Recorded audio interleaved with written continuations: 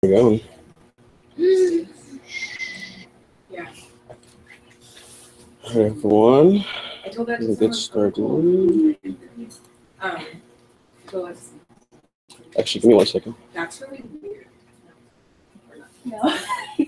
Just look at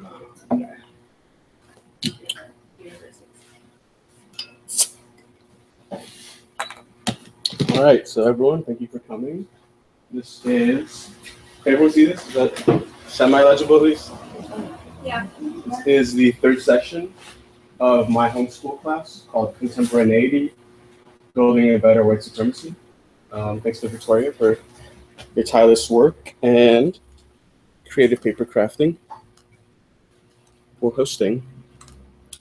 So to summarize the previous sessions, at the first class in my garage, I discussed ideas from David Josselit, who argues that the contemporary positions marginal practitioners in a relation of debt to Euromodernism. And in the second class at the Cherry and Lucic House, Ellie, thanks for hosting. I discussed how performing marginality in relation to value is a kind of alternate way to enter into formulation. And the example that I focused on in that class was the incursion of vernacular speech, like poetry, into press releases. And so for this session, we're going to start with some screening.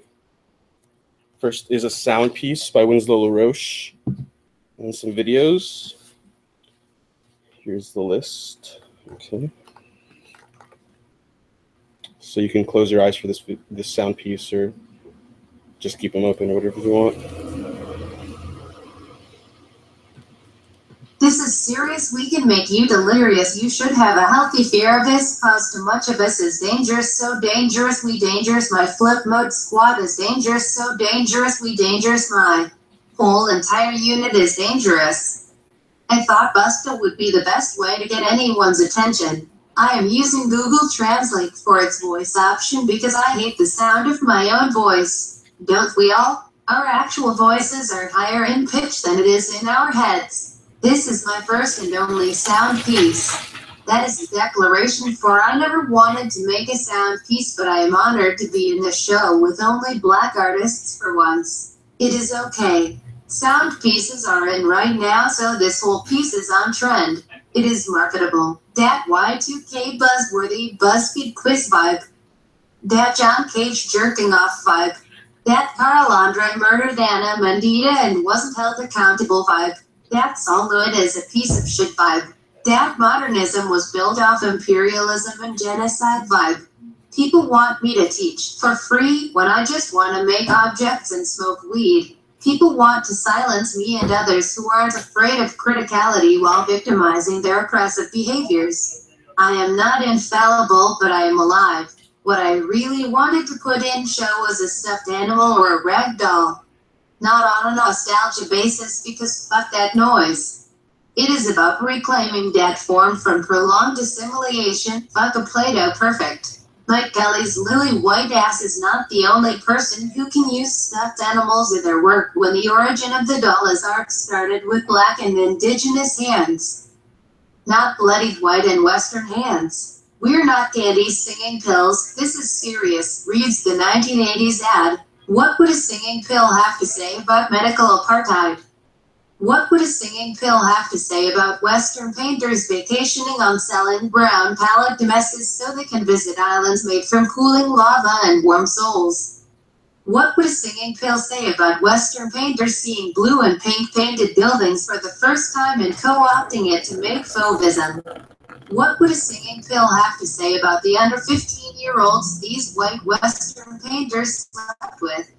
What would a singing pill have to say about the hair who co-opted in white washing Joe's wife Yoakum's work? Singing pill have to say about us being rewarded within the art world? From non-black people? How about just black people to other black people? Egypt, Kerma, Kush, Carthaginian, Blemmyes, Ptolemaic, Mauritania, Numidia, Makuria, Nobatia, Vandals and Alans, Punch D, Mount Axumite, Nok, Ghana, South Civilization, the Bushmen. I don't want nobody fucking with me in these streets. I don't want nobody fucking with me in these streets. I don't want nobody fucking with me in these streets. Black women are the past, present and future. Listen, ancestors are watching and having standards suck. Maybe people will start listening if they hear all this from a hauntingly white robot voice.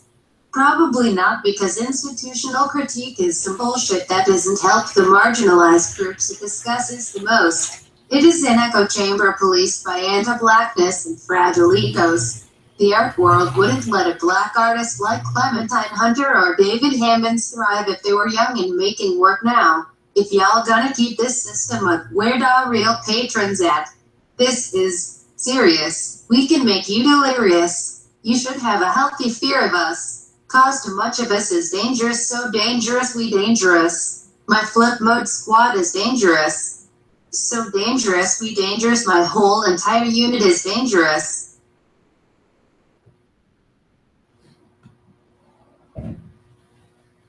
Lead by love, repentance from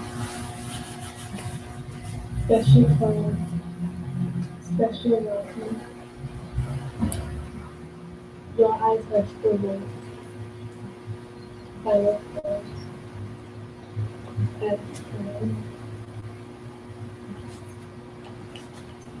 Trying to make it louder. Last word and experience. Amen. More past life of overwatering. Where is it? Artist love achievement. Face of presence.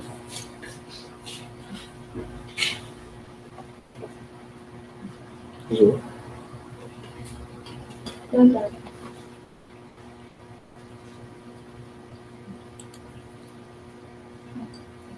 To lead by love. Yeah, thank you. Repentance form. Special coin. Special welcome. Your eyes match the walls. Final form. I like crying.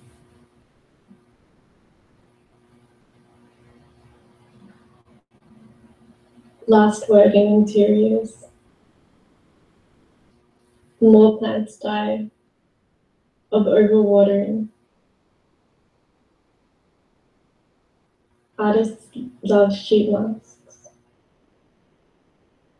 Ace of condoms.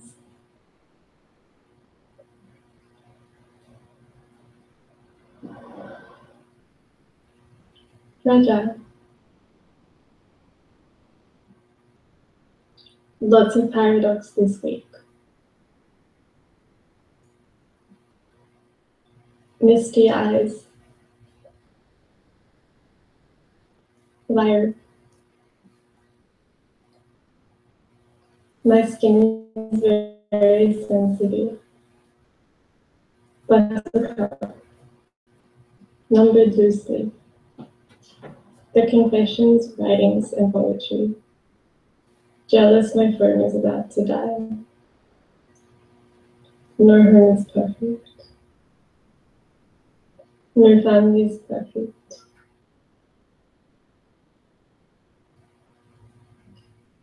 Save some roots to text you later.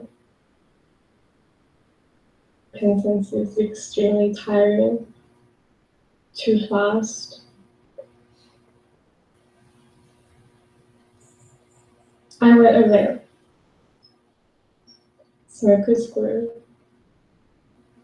Smoke a steam. Burning candle. Angry. Massive follower loss. Flossing with a ribbon. Or be plagiarized. It's been 10 years since 2014. Can you turn it down?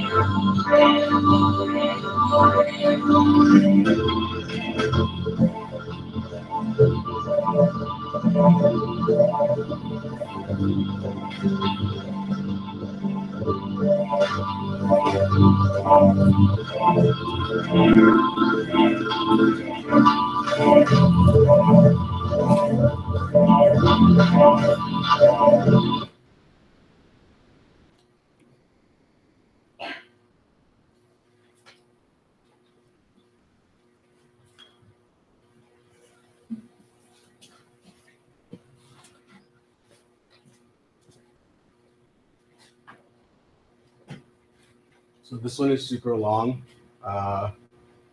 Whenever someone raises their hand, I'll skip forward.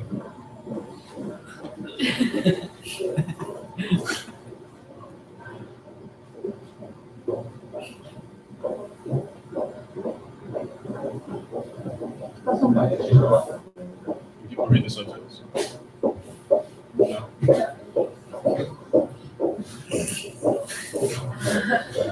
Can you just stand like that or?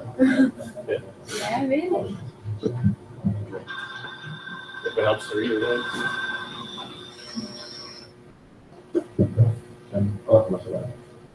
Mä oon tuolta markkinoinnista, mä oon koko jo Is that better? kuun alussa. Yeah. Tää, Johanna. Moi.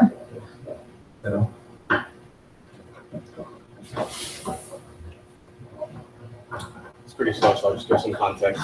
She's a Finnish artist. She works in performance and digital media, and she's practicing stuff.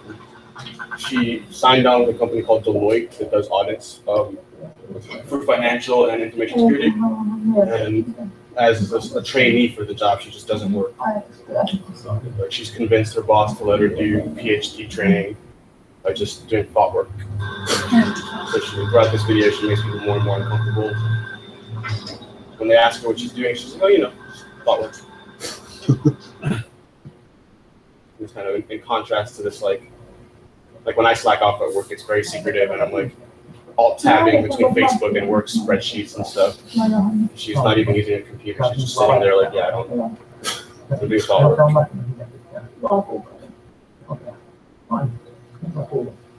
Mä oon niinku oikeastaan Amsterdamissa, mä oon täällä, mä opiskelen vielä, niin mä oon siellä markkinoinnissa niin valtioon. Mä opiskelen Amsterdamissa, mutta mä oon kyllä Suomessa. Joo.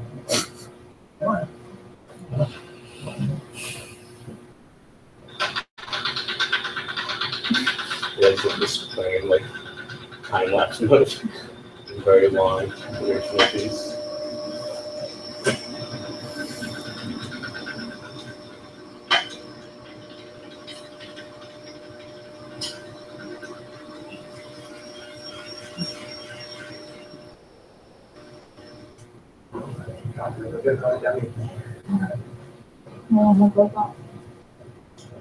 Ajatellaan ruutuun. Sitten on hyvin väliin. Ihan vaan täällä yrittää.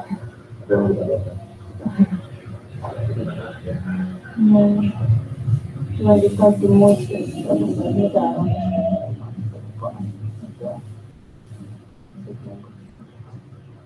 Sitten välillä yrittää kaiken haittaa.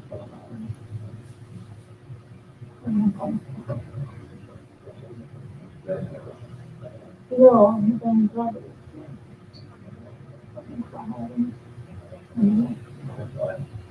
No, vaan brändin luokallisen suoraan.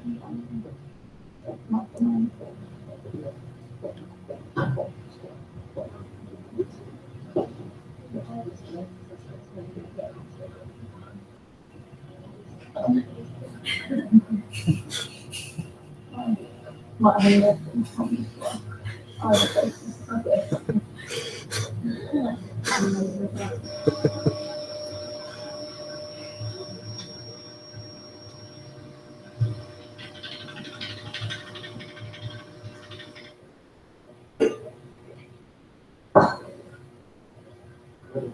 Yeah. You want something that alcohol?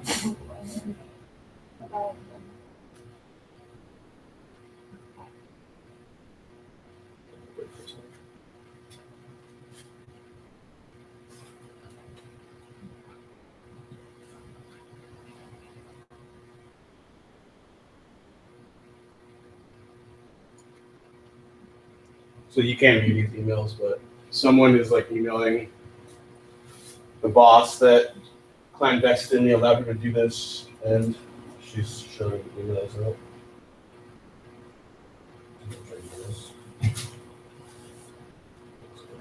I think that might make a person.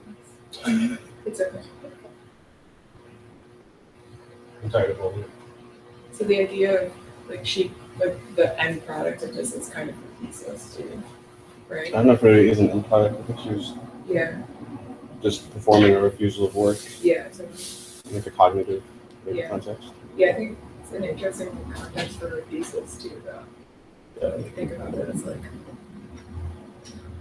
Well, her thesis was about performance, as far as I know. yeah, So it's really interesting to think of it in that sense. yeah, Because it's so like mundane, and it's like a months long yeah, secret project, you know. But it's also like an endurance thing. Because it's like almost like after a certain point, you're gonna just want to do some work or something, or like go on Facebook at least.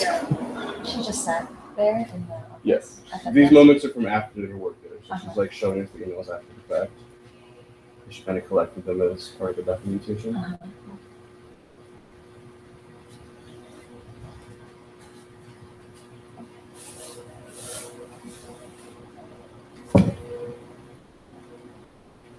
You can also raise your hand at any time.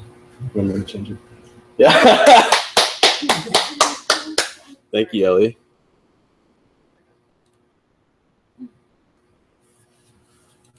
Just some work by Zach Bless.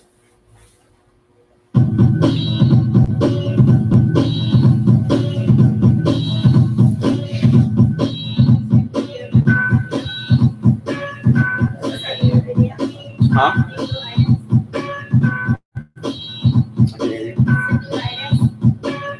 Yeah, this is Zach Bless. He's copying a bunch of text to write.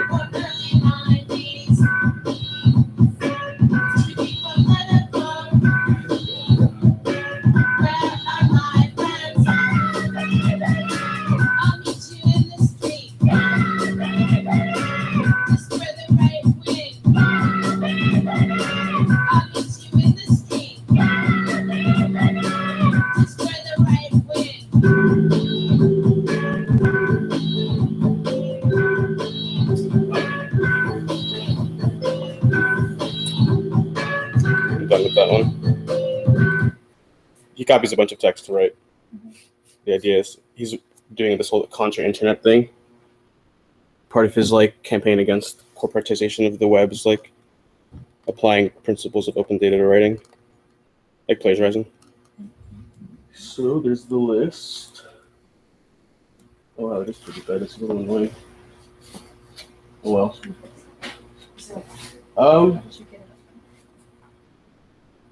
We don't have to do that. Yeah, we got a letter. I can hold one end. No, it's fine. If everyone's okay with it being distorted, because I'm gonna read from it anyway. So. Okay, yeah. So in this section, or this session, we'll talk about weaponized white femininity as one of the tools that the art market uses to reify its neo-colonial anti-black structure. The art world exploits the construct of the false universal woman and in effect cuckolds white women. We'll talk about this later as like a bargain that women make with whiteness to get social mobility, but in return, you don't get anything because whiteness only values women insofar as they move patriarchy and white supremacy forward. It's like go to this idea of cupcake fascism, which is a cuter version of exclusionary fascist principles. Less subtle, like calling people of color racist for quote unquote bringing up race, and sometimes it's more subtle, like when people say things like, quote unquote, Twitter encourages toxic discourse, and everyone on there is a brand whore. I also bring up this idea from right-wing fascism called apoliteia, and it's a notion from mystic fascists like Julius Evola and Ernst Jünger. Apoliteia is the disavowal of earthly politics, which for these right-wing thinkers frees man's actions from moral concern. And given that cupcake fascism is often gendered as feminine, I asked the question, what does cupcake fascist apoliteia look like? And I'm defining these things later. I'm just sort of giving an overview right now. And then I look at the discourse of immaterial labor, both its abandonment by the Italian post-workerists that termed it in the 90s, or it depends who you ask. I would say the ideas had been around since the 70s and 80s, but the term itself came about in 97. Not only that, but also its absorption into a new art discourse since around 2008. And looking at this discourse might be useful. So here's a quote from a chapbook by Christopher Soto. And they say, I always wanted to be a sad white girl. I wanted to be like Lana Del Rey. I wanted a sadness so universal it'd move everyone to tears. A sadness everyone could relate to. Quote, I wanted summertime sadness, unquote. Yes, I've experienced that before. I know where that's coming from. And this is the cover of the chapbook. It's a text about, I guess, the limits of language to like activate politics, and they lie in the book about their experience, which is interesting. It's a good book. It's pretty short though. So a specter is haunting feminism, the specter of anti-blackness, and we see quotes here from some originary white feminist thinkers, some suffragettes. Elizabeth Cady Stanton says, what will we and our daughters suffer if these degraded black men are allowed to have the rights that would make them even worse than our Saxon fathers? And Howard Shaw, who was a physician, Methodist minister, and president of the National Women's Suffrage Association, said, you have put the ballot in the hands of your black men, thus making them political superiors of white women. Never before in the history of the world have men made former this is so funny to me, sorry, that men have made former slaves the political masters of their former mistresses. And so it's interesting to me to think about that relationship. I don't have time to go into it here, but I just want to bring it up, and if you want to do research on it on your own, I think it's a good idea, the relationship between black men and white women in slavery and its afterlife. Because she's really pointing at that when she says the former mistresses part. And just to remind people about context, this was when, just as black men specifically had gotten the right to vote, white women felt that it was like an unconscionable thing to do to people that had a role in the white republic, because women made the labor power and created the people that were indoctrinated into whiteness. And so the vote was a way to get that. And Carrie Chapman Chatt, who's the founder of the League of Women's Voters, makes it very clear when she says, white supremacy will be strengthened, not weakened, by women's suffrage. And obviously white suffragettes could have argued the right to vote in a very different way, like fighting for black women's right to vote alongside their own. But the fact that many went the route of anti-blackness and weaponized their idea of the role of white women in the Republic reveals some of the assumptions of these early feminisms to which we are heirs. Not that, all suffragettes were anti-black, but it's a foundational part of the movement. That's just a fact. And many of the leaders of the parties that had sway were anti-black, as I just showed. And so feminism somewhat switched gears in the second wave to argue not that women and black people were different, but that there were comparable situations or strategic essentialisms that could be argued. And I just want to point out that this theoretical move completely erases black women, and you see that in things like women and people of color, as if people of color can't be women. And one example of this inheritance can be seen in Shulamith Firestone's foundational book, Dialectics of Sex, where she argues in chapter 5 that racism is an inverted form of sexism. And Meryl Streep to the rescue, as always. So I'm interested in asking the question, in art and life, what is at stake when we argue for and reify whiteness's monopoly on femininity?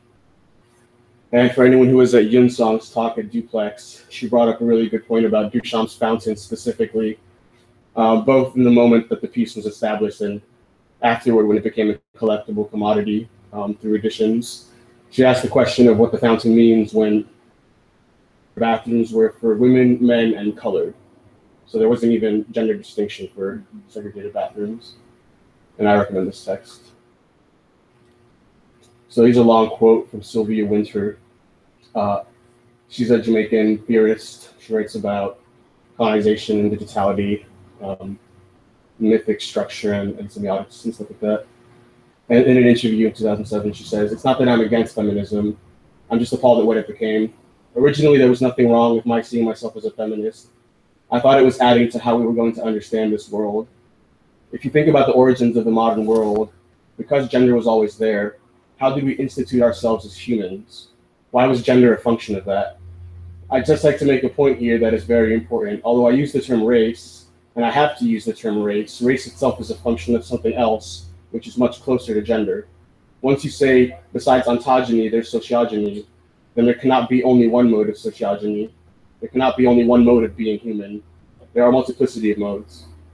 Sociogeny means something that emerges from social constructs and society itself, where ontogeny is something emerging from a more essential place, platonic forms or whatever. So I coined the word genre, or I adapted it, because genre and gender come from the same root. They mean kind, type. One of the meanings is kind, like a kind of thing. Now, what I'm suggesting is that gender has always been a function of the instituting of a kind.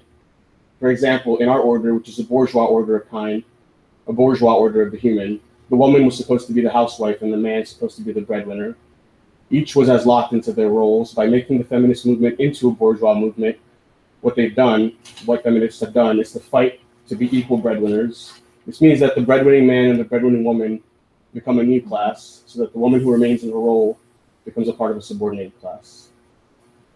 I can find another quote that she had about genres of womanhood, which I thought was really important, and she talked about imperial feminisms and the urge to correct non-white feminisms as this like role that white women take on going into other countries and stuff. You all don't have to do that, seriously. Are you okay? Is Yeah. it okay? Can you read it? Yeah, they're almost fine. Am I speaking clearly? Yeah. Yeah. Okay. Cool. Because I can read it, so it's fine. And so I go back to this distinction that Marx has between production and reproduction, which itself is a kind of heir to classical economic positions. Adam Smith has this distinction between productive and unproductive labor. Here's a quote from him. "The labor of a manufacturer adds generally to the value of the materials which he works upon, that of his own maintenance and of his master's profit. The labor of a menial servant, on the contrary, adds to the value of nothing." Right, yeah, so ridiculous. And that's, I have a slide later, that's why it's so important that we acknowledge the campaign for realizing domestic work as labor, and how that shows, no, actually it's not unproductive at all. So here's a quote from a University of Michigan study. "In the United States, women spend about 4 hours a day on unpaid work, compared with about 2.5 hours for men. The difference starts early. American girls aged 10 to 17 spend 2 more hours than boys on chores each week, and boys are 15% more likely to be paid for doing chores. This statistic doesn't take into consideration race, and women of color start doing that work a lot earlier, actually. Control F. No results for black on the study, obviously. Post-war Italian workerism, autonomism, and materialist feminism were really crucial in arguing against this distinction. No, unproductive / reproductive / domestic / care, and later, as I talk about, / immaterial labor was actually, and is actually, incredibly productive and material to the maintenance and development of the capitalist order. But then I ask the question, has this dismantling of that binary actually happened yet? And so a little history on post-industrial feminism, particularly in Italy. On the heels of the second wave's forever unfinished debate regarding womanhood as inherent or becoming, we see the Wages for Housework campaign from Italian materialist feminists like Selma James, Silvia Federici, and Leopoldina Fortunati. The movement quickly quelled as across the post-industrial world, women entered the workforce en masse. White and wealthy women dropped the picket signs and hired generally Black, brown, and poor women to do previously unwaged domestic work, which the campaign shed light on as labor, as opposed to the natural lot of women. So this shedding light on it has kind of a dual, it's a double-edged sword kind of, because you both acknowledge that it is labor, but then you also pay women in marginal positions really shitty wages to do it while you're in the breadwinning position, as Sylvia Winter points out. And just as a side note, I like to mourn this moment in Leopoldina Fortunati's The Arcane of Reproduction on page 98 and 99, where she tries to calculate the actual surplus value of unwaged reproductive work that women have done. I have a lot of issues with that. One of the main ones is that it doesn't take into consideration things like Black women's slave labor. It's not the number itself. And in Wages Against Housework, Federici has a really good point that the actual number is irrelevant because it's supposed to be infinite. Like, you can't fathom the amount of work that women have done and do to make this society possible. And so it's not the number, it's the position of thinking of that work as work, right? And not as the things that women are supposed to do, etc. Right? It's labor, it should be paid. So that's something that really needs to be considered, that it's not a number in itself. It's not a financialization of reproductive work. It's a position from which to dismantle that binary. And that's why she says, or she phrases it as wages against housework, not wages for housework. And that prepositional distinction is interesting to me. And so now switching to the idea of all of these things affecting art, because the post-industrial exodus of women into the workforce affected art as well. The politicization of women in art tends to happen mostly around representation, and only recently has the tyranny of unwaged administrative and social labor seen mention, let alone critique. And to pick an example, in Australia, 75% of those who volunteer at artist-run initiatives are women, according to Elvis Richardson from Countess, a blog that presents data and reviews on gender representation of the Australian workforce. So women are in and not making any money really in art. They're just sort of being used.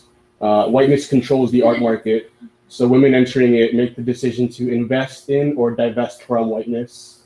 And if we're to take the show Gallery Girls as an example of how this dynamic gets represented and enacted, these women are largely white.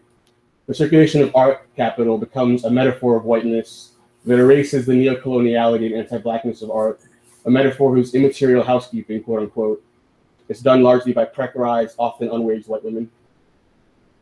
Gallery Girls. New York Times article. Oh, where did that go? I guess it's coming later. So this idea of reproducing whiteness, for me, came out of thinking about reproductive labor as on par with and indistinguishable from productive labor, which is one of the great revolutionary things about the Wages for Housework campaign.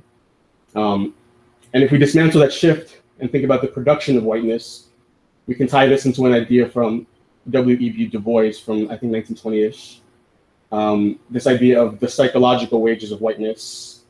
The white group of laborers, while they receive a low wage, or in this case, sometimes no wage, were compensated in part by a sort of public and psychological wage. They were given public deference and titles of courtesy because they were white. They were admitted freely with all classes of white people to public functions, public parks, and the best schools. New York Times article. Since white women are only really useful to white supremacist patriarchy as sex objects and house workers of white supremacy, it is clear to me that white women have let themselves be betrayed by white men. And a teleological Marxist might say that despite the significant social mobility that entry into the post-industrial and cognitive workforce has given some white women and women of color, the realization of this betrayal is inevitable. I'm not a teleological Marxist, so I don't really know. But it is interesting to think about. And so now cupcake fascism.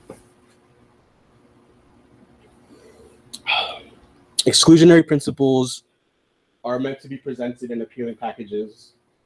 And cupcake fascism is this idea of quote unquote nice fascism that in the American context, for example, creates safe space for the reproduction and circulation of whiteness.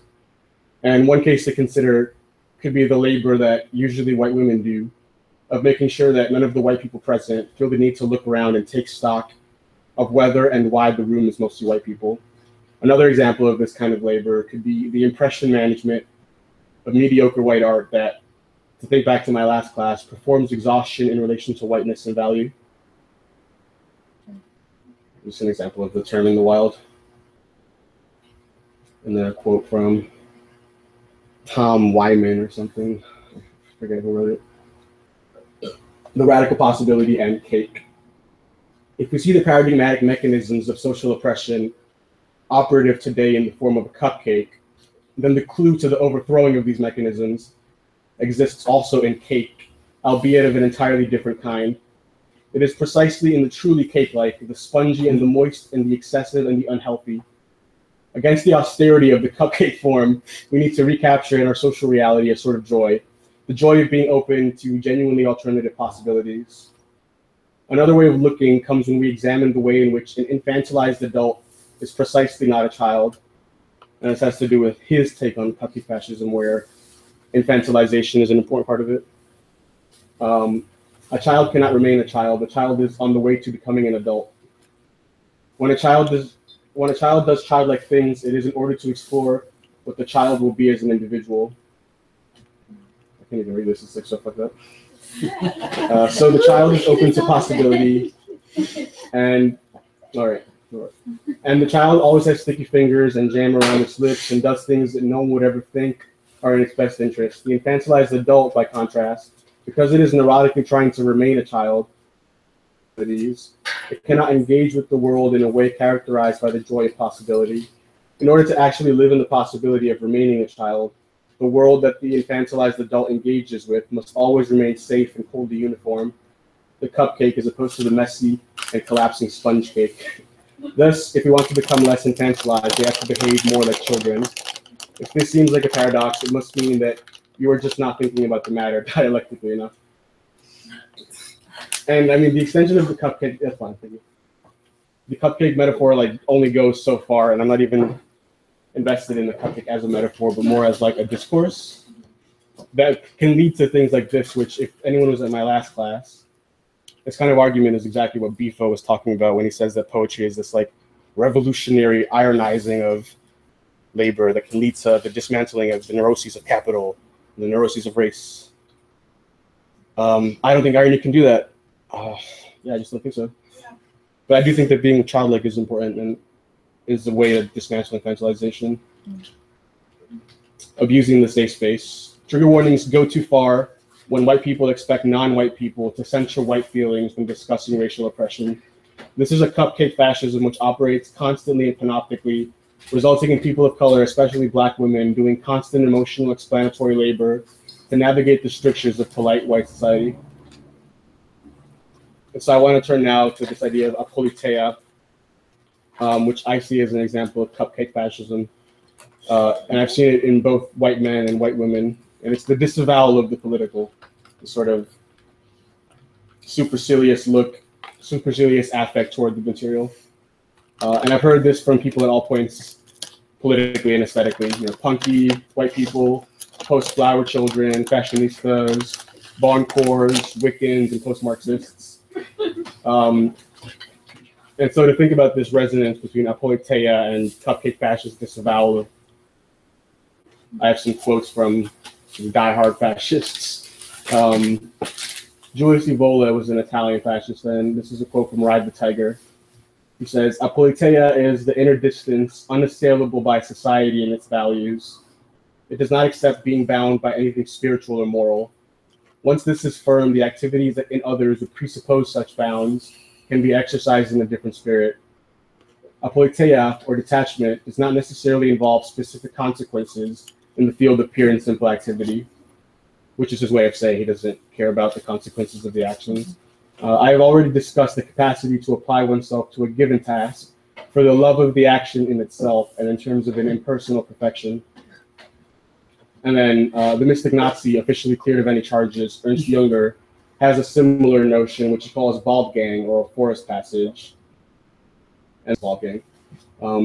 The individual achieves sovereignty by retreating back into the forest of interiority, And this ties into a kind of long history of German ecofascism and like Blut und Board, the idea that a German forest beats in the heart of every German breast. So the forest metaphor is not a new one, he didn't invent it. But he did take an idea of Lebensraum and made it about interiority. It ties into this idea of the spiritual aristocrat that doesn't sully himself in materiality, sort of Gnostic position. And from the sovereign, indeed Machiavellian position, the individual can pursue, as Ebola articulates, a disinterested approach toward what modernity offers, despite lots of fascists and cupcake fascists rejecting the terms of modernity. And Junger says on page 23 of the Vault Gang that if an enterprise is to be concealed from society, there is a proven method. You secrete it in some undertaking that society approves of, indeed regards as commendable. So thinking of like the psychological wages of whiteness, and also this idea from Charles Mills about the racial contract, that part of the social contract is these racial divisions that go unspoken and that people reify. One of the best ways to conceal that from polite society is to make it secreted into normal things, right? So one of the ways I think that happens is through the market, right? The market logic of neoliberal capitalism serves as a metaphor to kind of erase the actual anti-blackness that undergirds it. And I brought up Nazis, so I should acknowledge that I got Godwin's law out of the way as quickly as possible. And Mark Godwin says that as an online discussion grows longer, the probability of a comparison involving Nazis or Hitler approaches 1. So I tried to do it as fast as possible. So now thinking about cupcake apoliteia, the retreat into interiority can be seen not only from mystic fascist approaches, or for that matter, consumerist approaches where, because violence is displaced, it's out of sight, out of mind, or otherwise discussed in a framing involving representation or bourgeois values or respectability, etc. I'm trying to argue something deeper about cognition, or let's say the cognitive/affective economy, and about what an artist is and does in a context like white America, which, whether or not we're arguing has resemblance to Italian and German fascism, does deploy apoliteia as a national pastime. The logic of capital and of individual self-actualization, to me, is really drenched in apoliteia, this supremacy of the individual and of taste, a kind of like secularized hedonism. And the marketization of art and art education is partly a result of precarization. State funding doesn't really exist in the United States, and the art market doesn't get any of it. And it only exists for and through universities in the context of the pedagogy industry. And as I said before, this marketization becomes a metaphor for whiteness, a plausible deniability. And the reason this has power is because truly neoliberals doesn't care about race at all, money and the flow of capital. And Black people can do it too, people of color can do it too. But coincidentally, neoliberalism enacts anti-Blackness and neocoloniality and snares countries in these debt cycles that they can never get out of. And as David Jostler argues, also kind of ensnares marginal artists into this cycle of paying back debts to modernism aesthetically, or trying to escape them somehow. And institutions such as art schools argue that they simply can't afford anything besides marketization. And some MFA statistics, can't really see it, but these, it's actually hilarious and poetic if you can't see it, but these really tall, off-gray ones are white people. So United States, mostly white MFAs, 60%. Art school graduates, 80% white. Working artists, 77% white. And working artists in school, 80%. In 2012, from the US Census Bureau. And so now to think about immaterial labor. Among the recently prominent frameworks to discuss not only precarized art labor, but the work of the artist herself, immaterial labor stands out as one of the ones that is noteworthy to me. And this term was coined by Maurizio Lazzarato in 1997, but again, like I said, it's been thrown about and discussed in other ways for a long time. But he coined it in 1997 explicitly to describe work such as what the Wages for Housework campaign shined a light on, which exists outside commodity production. The term was inspired by the post-industrial shift in Western nations to a cognitive economy, a moment coupled by the entrance of women into the workforce en masse. However, Lazzarato abandoned the term because it promoted a false dichotomy between material and immaterial, informational and industrial, productive and reproductive, etc. And this is especially true in light of cognitive production's rise to coveted economy status in the post-industrial economy. And a good example of that kind of cognitive commodity would be like going to a concert or something, or even being on Facebook. Going further, I feel that the dichotomy falls in line with the productive, unproductive / productive, reproductive lineages we've discussed, which inhibits a true reorientation away from post-industrial neoliberal understandings of work. And here's a long quote from Lazzarato from 2010, sorry. No sooner had we borrowed the concept than we were faced with ambiguities. People interpreted material and immaterial as opposites. There was, to them, immaterial work on the one hand, the work of artists or architects, for example, and traditional work on the other. We couldn't seem to escape this polarity between the two terms, and this was a constant source of confusion. The concept was intended to be political in nature, but was recast in a socioeconomic light. And I think that says a lot about the subsumption of potential radicalism in the academy. I think that did it a disservice. People started saying that such and such a worker was an immaterial worker and such and such an industry was an immaterial industry. People applied the concept to the internet. This wasn't at all what I had intended. I wasn't interested in putting things into separate categories. So I abandoned the concept altogether and worked on subjectivity production instead. Phyllis Patari argues that the crisis we have been witnessing for the last 40 years is not a political or economic crisis, but a crisis in the production of subjectivity, a crisis of subjectification. Now that I find interesting. From that angle, immaterial labor as a category doesn't make much sense. And what he means by that is that to produce subjectivity, all these different forms of labor and assemblages of post-industrial and industrial networks of production and circulation are part of it. You can't just say that one is material, one is immaterial. And even if you could, the distinction wouldn't really be helpful to describe how we end up in these neuroses of like buying into capital, buying into circulation and race and stuff like that. So one thing that I think about a lot is, why is the immaterial feminized? Or to ask this more precisely, why have economists, Marxists, artists, etc., drawn a link between cognitive labor and care labor that patriarchy genders and relegates to women? And I go back to ancient Greece, obviously. Socrates describes the process of facilitating knowledge as elenchus, or midwifery. In keeping with this, Marx's examples when he describes the productive-reproductive distinction, aside from actual reproductive work, include the work of the teacher. In 2011 to 2012, 76% of public and 74% of private school teachers were women. 81% of the former were white, 88% of the latter were white. This is another study. Here's this meme that I found that is interesting to think about. It says, beware male artists making work about emptiness. Nothing does not belong to you. Girls own the void. Back off, fuckers. We get this Yves Klein here, John Cage here. I don't know what these are. I guess just make sure. Some object in the corner. I'll do more research and find out what it is. And an important side note to take that meme very literally. We should be very explicit when we condemn racialized discipline in schools.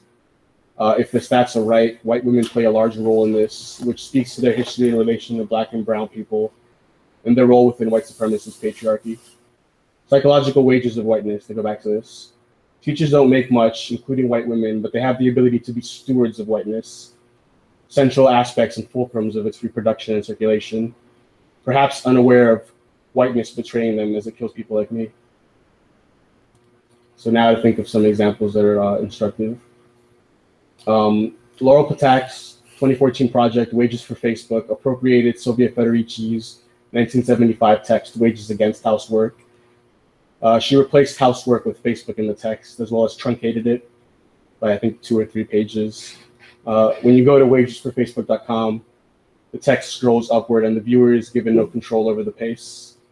In its campaign for waging users' digital sociality on the corporate platform, and in its comparison of this activity to care work, the project serves to reify the digital divide and the erasure of displaced labor that subsidizes our online activity.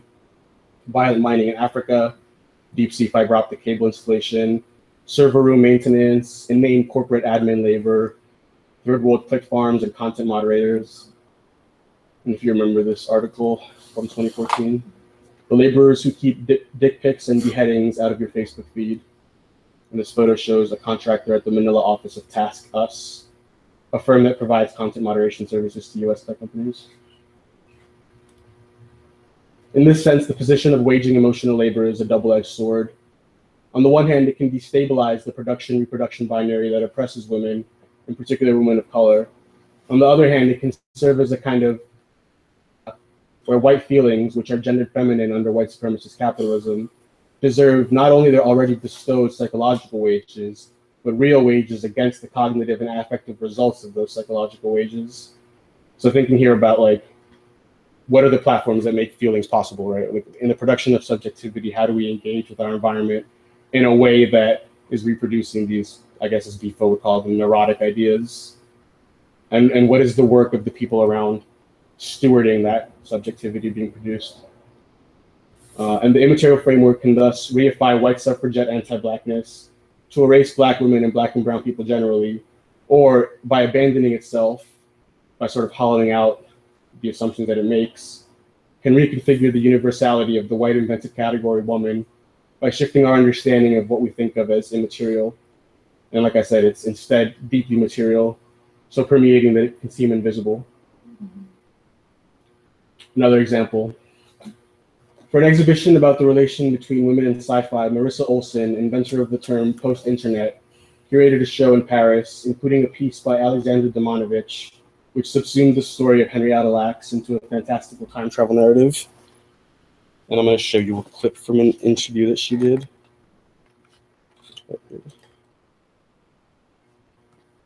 It's a sexist thing to say, but you have chosen women. Is that conscious? It's very conscious. I very intentionally chose women. When I was beginning to think about planning this exhibition, I was actually just interested in the relationship between women and science fiction. And even though there are a number of great female sci-fi authors and filmmakers, they just don't often get the same platform that other male authors do. And by the same token, the work that we are familiar with often treats female characters in not the best way. So they don't usually get to have as much fun in the movies. The boys have their toys and they get to do all the time traveling, and the women kind of have to stay at home in those films and stories. So then as I started developing the exhibition, I thought, I don't want to spend a lot of time harping on how women are being mistreated. I just want to give a platform to these 10 great women and let them talk about science fiction. So let's talk about one of their works. Sure. Makoto Hella. Yes. Tell us about it. Yeah, it's one of my favorite pieces in the exhibition. We're very lucky that Alexandra Demanovich made a new project for us. And she does a lot of very research-based work. So she'll go online, do a lot of intensive research, and she'll often print out the information that she's gleaned onto these sheets of paper. And this particular piece, there are 8,000 pieces of paper. And you can see that at the very edge of the paper, images bleed out so that when they're stacked up, it actually creates an image on the side of this kind of monumental stack, even though you can't see what's on the surface. And there are two stories being told in this piece. So the top half of the image is a scene from a Japanese anime film, a recent sci-fi film called The Girl Who Leapt Through Time. And as I said, women don't often get to time travel in sci-fi, but in this film, a young woman gets to time travel using technology that her mother invented to try to save her mother's life.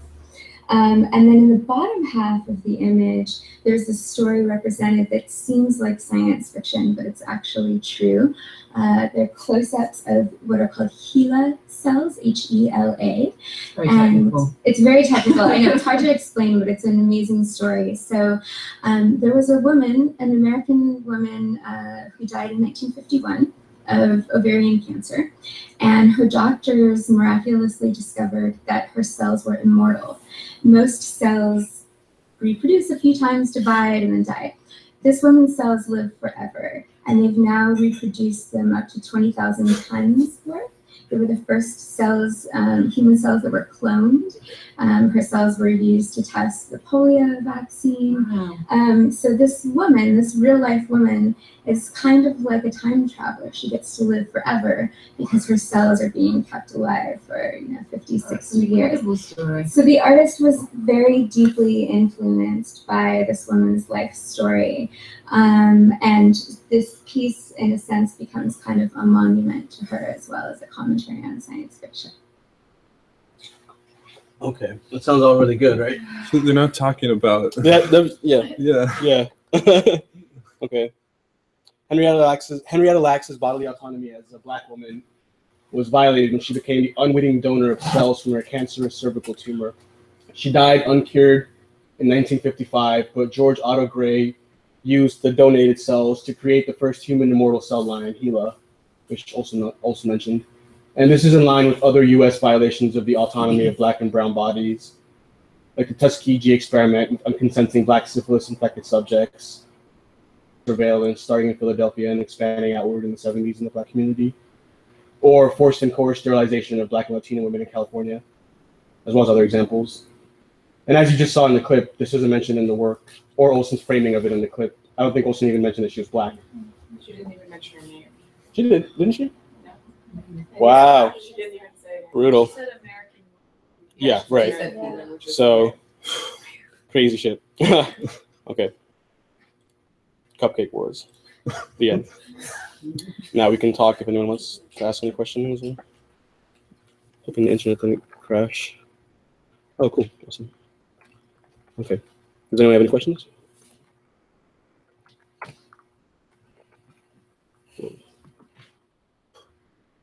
I'm kind of wondering, like, especially about thinking back to the videos that you screened in the beginning. Mhm.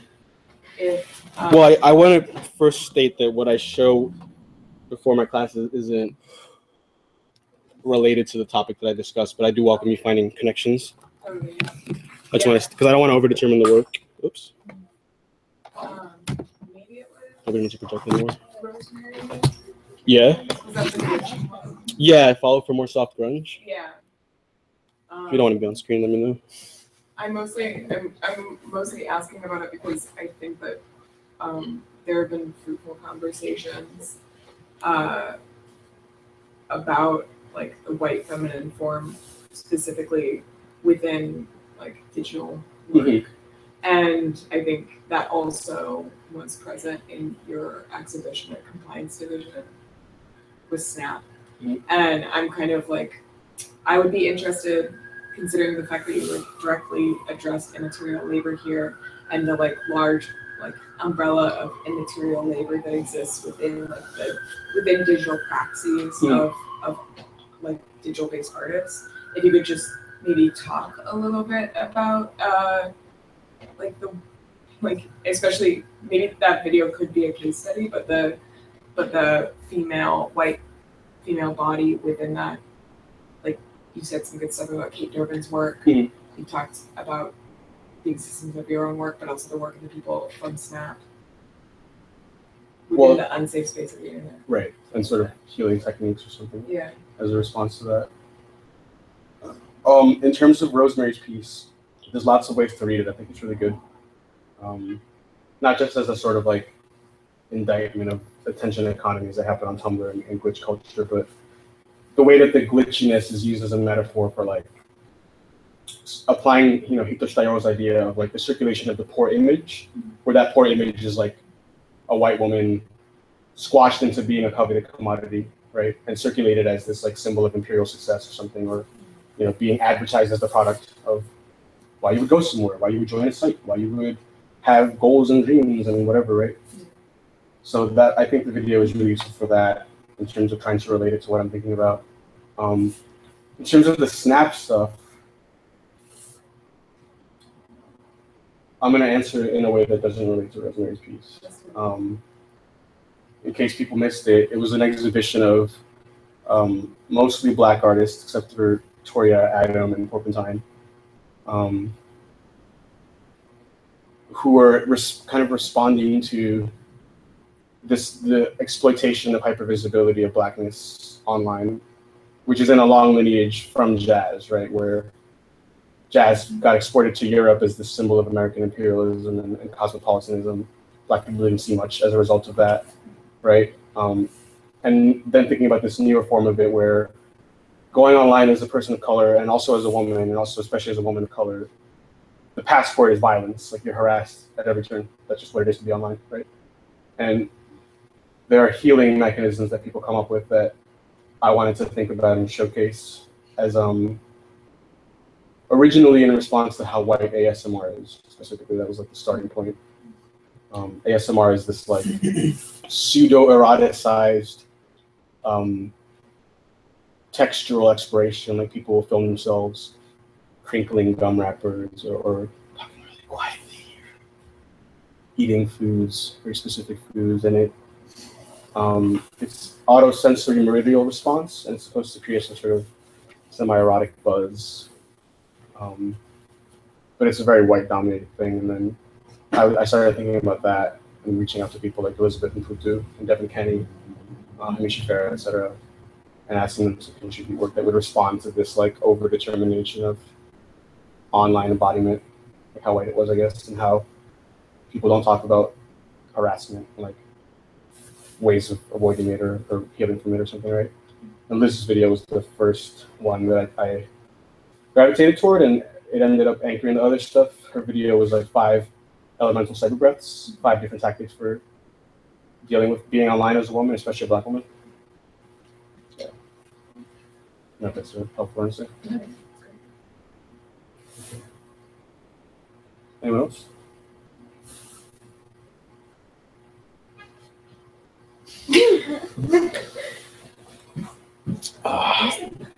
Let me show you. What are you doing? Oh, the bathroom, yeah. All right, so I'm gonna stop streaming. I'm done. Thanks. Thanks, Manny. Thank you. All right. Thank you all for coming. Thanks, internet.